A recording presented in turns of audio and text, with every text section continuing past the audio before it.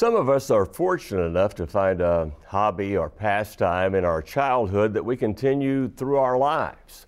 Well, Wayne Harris up in Russellville, Kentucky is such a person. For him, making things out of wood started way back in grade school. And as Rob Wiles discovered, he's at it more than ever now that he's graduated into retirement. It isn't very often you find Wayne Harris sitting in an easy chair. Even though he's retired, he's much too busy to sit around. You're more likely to find him in his woodworking shop, continuing a love that began when he was only a kid.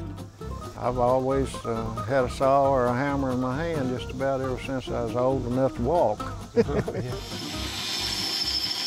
The grade school that I was going to, I'd go out at recess and find me a buddy that was working there, and I would borrow his saw and his hammer and a few pieces of scrap wood and make birdhouses and sell them to the teachers. I bet Wayne could still turn out a great birdhouse, but his tastes have changed a bit.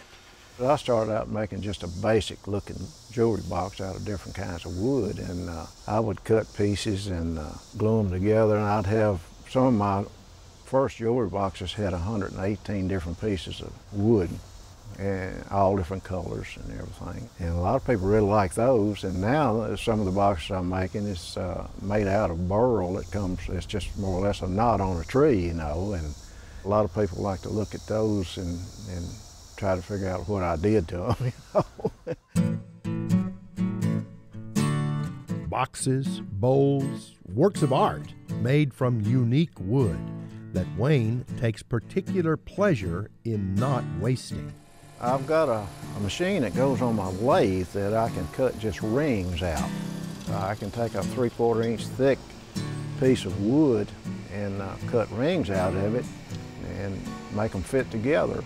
That way you don't waste a foot square of exotic wood trying to make a bowl or something. And I'll mix the woods and mix the colors, you know, to what I think looks better together.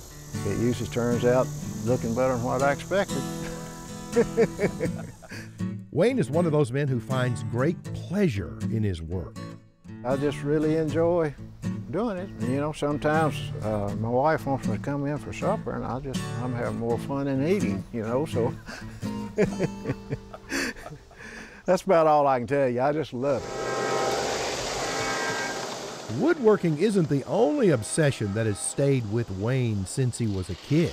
I never had a train when I was a kid. Well, he's got one now, by golly, with just about everything hand-built by him. Does the backyard railroad need a covered bridge? Well, no problem. I just built it from scratch. I couldn't find anything to make the roof out of like I wanted, so I took some flashing, like you flash your roof on your real house, and pressed each one of those sheets are 1.125 by 5 inches, each sheet is, and made 400 or 500 of them and nailed them on there, just like a real roof, real tin roof.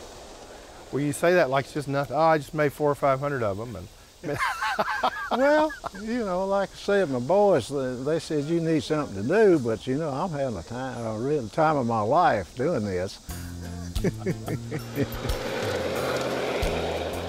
A railroad has to have people. I mean, those hobos like it here. Others have places to live. There's a house that was this miniature house. It's same as my grandmother and granddad's house. Of course, it never had electric lights, but mine has electric lights. Wayne's family figures into other parts of the layout, like the whole town he built. okay, does this town have a name, or is it just a town? It's just a town. Just a town. Well, we got all kinds of stores here. I built all of it, and Briley's Used Cars, that's my grandson, and then Harris Grocery is everyone's. And Kelsey's Pets, that's my middle granddaughter.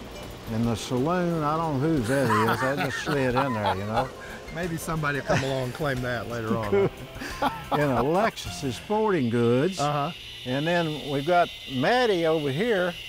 met his nail salon, and it's up this rear door upstairs. You got to go up in the back to go upstairs. Is she a teenager or something? Worried about her nail? Oh, that's good. That's good.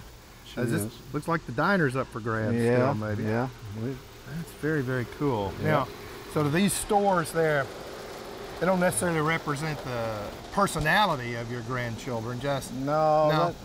They told me what they wanted. Okay. You know, and I did it that way. So you can see, with all the woodworking and backyard empire building, you won't find Wayne in the easy chair too often. And even when he's settled in there, his mind is thinking up the next project. There's one that seems to get everybody's attention that I've got sitting by my easy chair in the den. It holds my magazines and my remote control and my fingernail clippers, and and everything is right there. You know, I don't have to get up. And all my buddies, they just think that's the grandest thing they ever saw, you know. So, but that's the only one I ever made. like all of his creations, unique, just like the man himself, Wayne Harris of Russellville, Kentucky.